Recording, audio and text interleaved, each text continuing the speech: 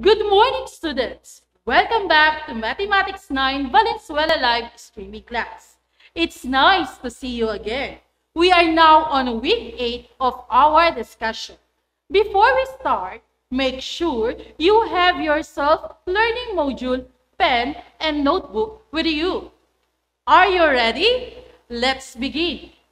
Our today's lesson is about Pythagorean theorem and its application. At the end of this session, you will be able to prove the Pythagorean theorem and apply the Pythagorean theorem in solving right triangles. Let us talk about the history of Pythagorean theorem.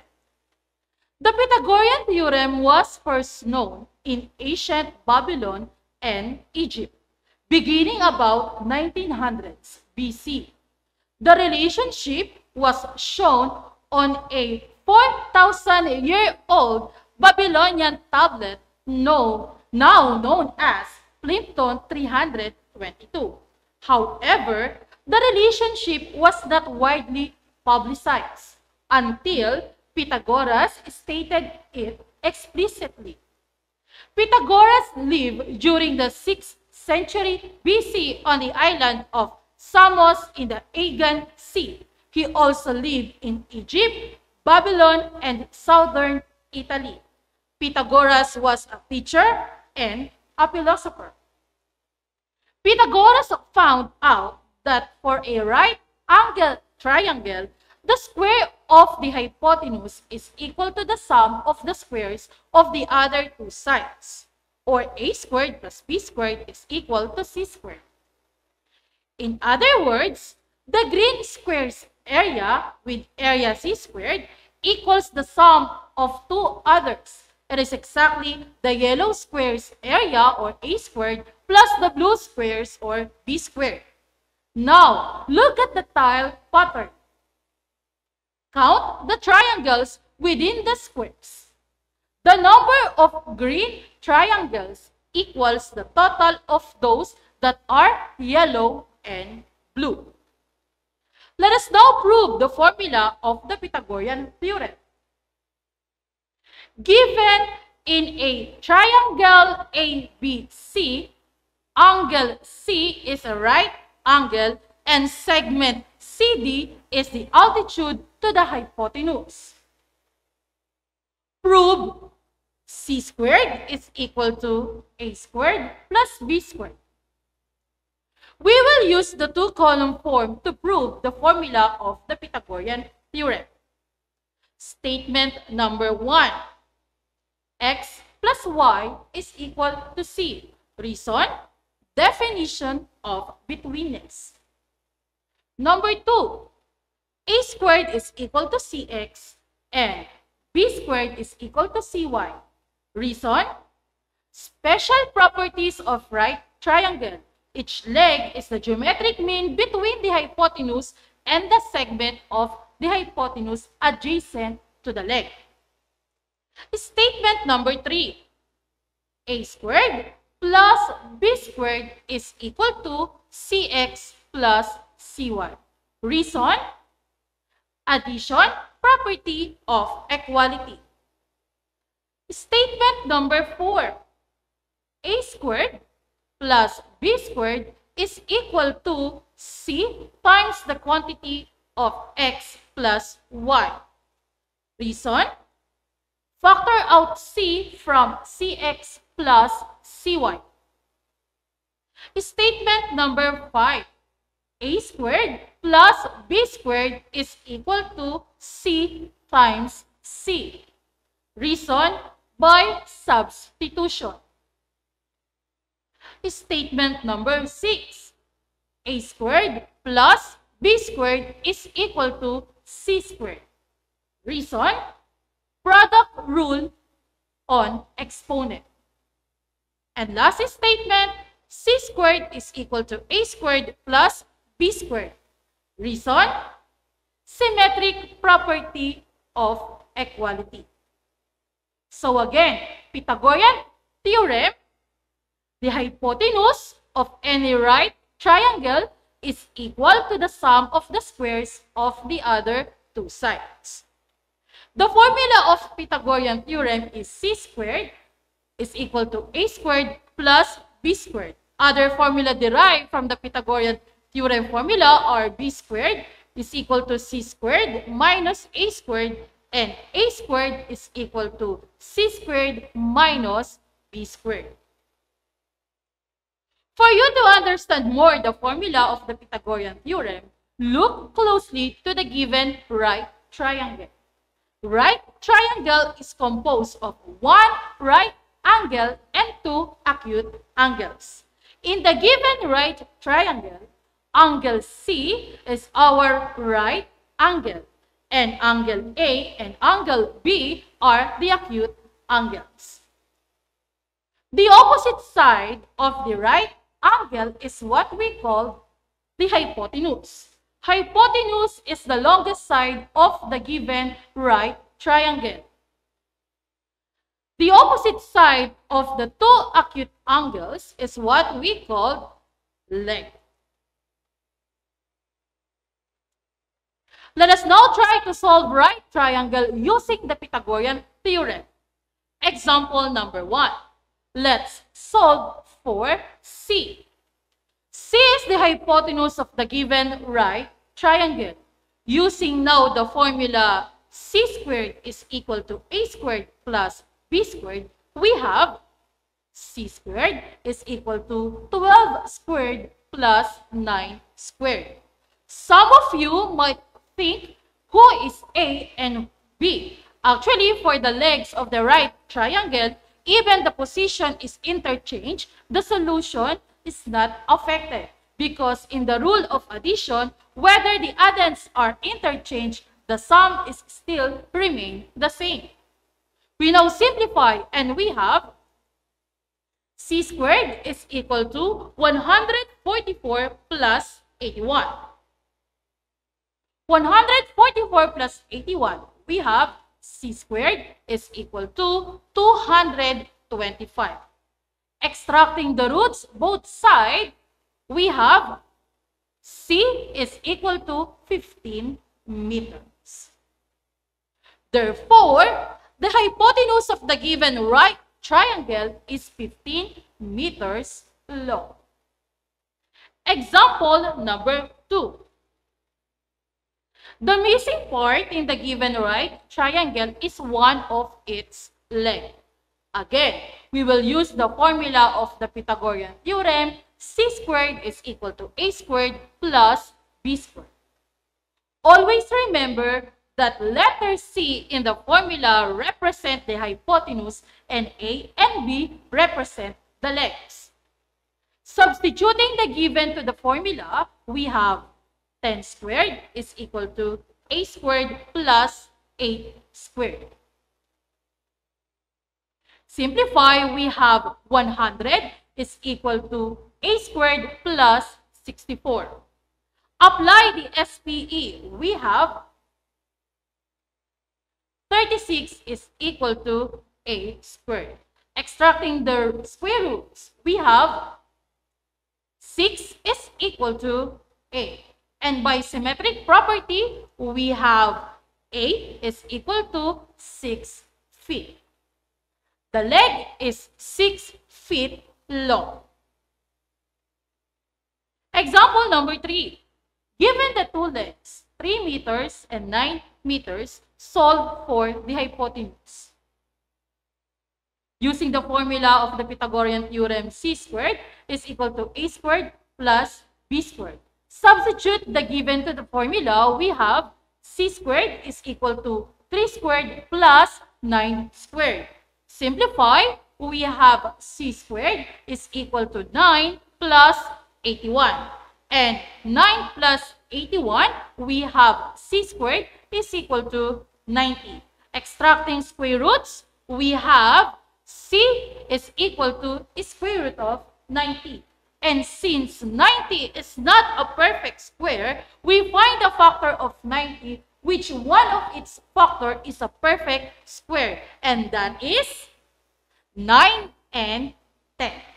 So we have c C is equal to square root of 9 times square root of 10. Simplify, we have C is equal to 3 square root of 10 meters. Hypotenuse is 3 square root of 10 meters long. Example number 4. Given the hypotenuse 15 meters and a length of 7 meters, find the measure of the other length. So using again the formula of the Pythagorean theorem, c squared is equal to a squared plus b squared. Substitute the given in the formula. So we have 15 squared is equal to 7 squared plus b squared. Simplify, we have 225 is equal to 49 plus b squared. Apply the SPE. We have 176 is equal to b squared. Extracting square roots, we have square root of 176 is equal to b. And since 176 is not a perfect square, we find a factor of 176, which one of its factor is a perfect square. And that is 16 and 11. So we have square root of 16 times square root of 11 is equal to b. Simplify, we have 4 square root of 11 is equal to b. The leg is 4 square root of 11 meters long. In example number 1, the sides of the right triangle measure 9 meters, 12 meters, and 15 meters. While in example number 2, the sides measure 6 feet, 8 feet, and 10 feet. These are examples of what we call Pythagorean triples. While example number 3 and example number 4 are not Pythagorean triples. A Pythagorean triple consists of 3 positive integers, a, b, and c, such that a squared plus b squared is equal to c squared. Example. Applying to the formula a squared plus b squared is equal to c squared, 9 squared plus 12 squared is equal to 15 squared. Simplify, we have 81 plus 144 is equal to 225. And 225 is equal to 225. Another example, 6, 8, and 10. So 6 squared plus 8 squared is equal to 10 squared. Simplifying, we have 36 plus 64 is equal to 100. And 100 is equal to 100. Let's try another example. 3, 9, and 3 square root of 10. So by substitution, so we have 3 squared plus 9 squared is equal to quantity 3 square root of 10 squared. Simplifying, we have 9 plus 81 is equal to 90. And 90 is equal to 90. Another example, 7, 4 square root of 11, and 15. By substitution, so we have 7 squared plus the quantity of 4 square root of 11 squared is equal to 15 squared. Simplifying, we have 49 plus 176 is equal to 225. So 225 is equal to 225. They are not Pythagorean triples because one of its legs is not an integer. But the measurements satisfy the definition of a right triangle. Let's have some activity. Identify if the following are an example of Pythagorean triple or not. You will be given 10 seconds to answer. Click the smile emoji if it is an example of Pythagorean triple. Care emoji if it is not Pythagorean triple but right triangle. And in love emoji if it is not a right triangle. Are you ready? Let's begin. Number 1. The measures of the three sides of a triangle are 3 meters, 4 meters, and 5 meters. It is smile, care, or in love. 10 seconds to answer. Go!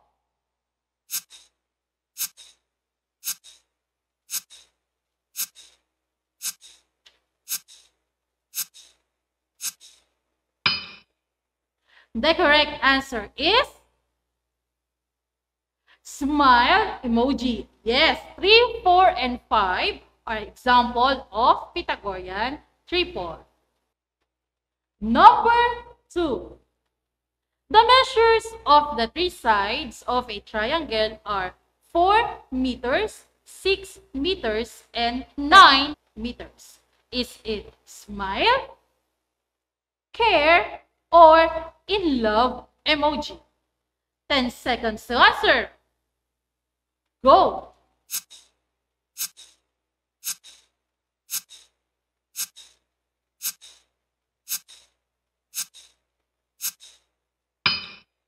The correct answer is in love emoji. 4 meters, 6 meters, and 9 meters do not form a right triangle. Number 3. The measures of the three sides of a triangle are 5, 12, and 13 units. Is it smile, care, or in love emoji? 10 seconds to answer. Go!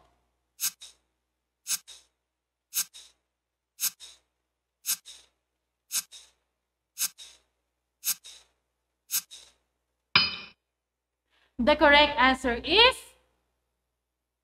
smile emoji. How about number 4? The measures of the three sides of a triangle are 1 square root of 3 and 2 units. Is it smile, care, or in love emoji? 10 seconds. Go!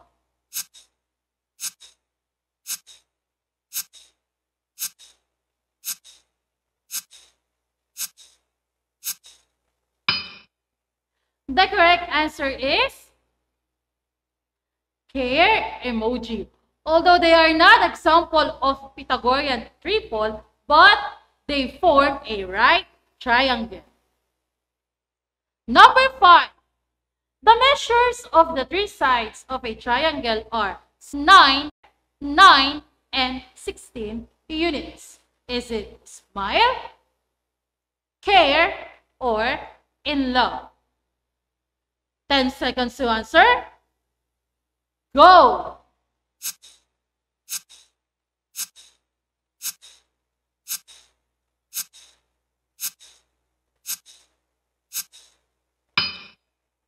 The correct answer is in love emoji. Did you get it correctly? Very good. This time, we will now proceed to what we call special right triangles. And these are the 45, 45, 90 and 30, 60, 90 right triangle. Pythagorean theorem can only use in a right triangle if only one side is missing and the other two sides are given. In special right triangle, even if the two sides are missing, we can still solve the right triangle. First, in the 45, 45, 90 right triangle, or what we call isosceles right triangle. In an isosceles right triangle, the angles measure 45 degree, 45 degree, and 90 degrees. And the sides length create a ratio where the measure of the hypotenuse is square root of 2 times the measure of each leg. The formula of the hypotenuse is leg times square root of 2. And the formula for the leg is equal to hypotenuse over square root of 2. Let's try an example. Find the value of x and y. Always remember that in a 45, 45, 90 right triangle, that the two legs are always congruent. Since the measure of one of its legs is 8, meaning that the value of x, which represent the other leg, is also 8. To solve for y, which is the hypotenuse, we use the formula of hypotenuse is equal to leg times square root of 2. Therefore, we have y is equal to 8 times square root of 2. So, y is equal to 8 square root of 2. Example number 2. Find the measure of the two legs. Given the hypotenuse, which is 10, and since x is equal to y, we can use the formula leg is equal to hypotenuse over square root of 2. So we have now x is equal to 10 over square root of 2. Since the denominator has radical sign, we need to rationalize by simply multiplying both numerator and denominator by square root of 2. Simplifying, we have the x is equal to 10 square root of 2 over square root of 4. Simplify, x is equal to 10 square root of 2 over 2. Simplify 10 over 2, we have x is equal to 5 square root of 2. And since x is equal to y, therefore, y is equal to 5 square root of 2. In a 30, 60, 90 right triangle, let's identify the parts of the triangle. The opposite side of the 90-degree angle is the hypotenuse or the longest side. The opposite side of the 30-degree angle is the shorter leg. And the opposite side of the 60-degree angle is the longer leg. The hypotenuse is twice the shorter leg. And the longer leg is square root of 3 times the shorter leg. Let's try an example. Given the right triangle, the shorter leg is 6. Let's solve for the longer leg and hypotenuse. Since hypotenuse is twice the shorter leg, we have C is equal to A times 2. Substitute, we have C is equal to 6 times 2. Simplify, we have C is equal to 12. Therefore, hypotenuse is 12. For the longer leg, we use the formula longer leg is equal to shorter leg times square root of 3. So we have B is equal to A times square root of 3. Substitute, we have B is equal to 6 times square root of 3. Simplify, we have B is equal to 6 square root of 3. In example number 2, in the right triangle shown, measurement of angle A is equal to 30 degree and AB is equal to 12 square root of 3. How long is AC? Since hypotenuse is twice the shorter leg, we have AB is equal to CB times 2. Substitute, we have 12 square root of 3 is equal to CB times 2. Divide both sides by 2. We have 6 square root of 3 is equal to CB. By symmetric property, we have CB is equal to 6 square root of 3. Example number 3. Solve for x and y. Since longer leg is the product of the shorter leg and the square root of 3, we have 5 is equal to x times square root of 3. Divide both sides by square root of 3. So, we have 5 over square root of 3 is equal to x. Rationalize. We have x is equal to 5 square root of 3 over square root of 9. Simplify. We have x is equal to 5 square root of 3 over 3. And that is our shorter leg. For the hypotenuse, we have hypotenuse is equal to shorter leg times 2. By substitution, we have y is equal to 5 square root of 3 over 3 times 2. Simplify, we have y is equal to 10 square root of 3 over 3. And that's all. I hope you learned something from our discussion. To sum up our lesson for today, we have learned that Pythagorean theorem is a theorem attributed to Pythagoras, that the square of the hypotenuse of a right triangle is equal to the sum of the squares of the other two sides. The formula is c squared is equal to a squared plus b squared, and the other two formulas derived from Pythagorean theorem are b squared is equal to c squared minus a squared, and a squared is equal to c squared minus b squared. A Pythagorean triple consists of 3 positive integers, a, b, and c, such that a squared plus b squared is equal to c squared.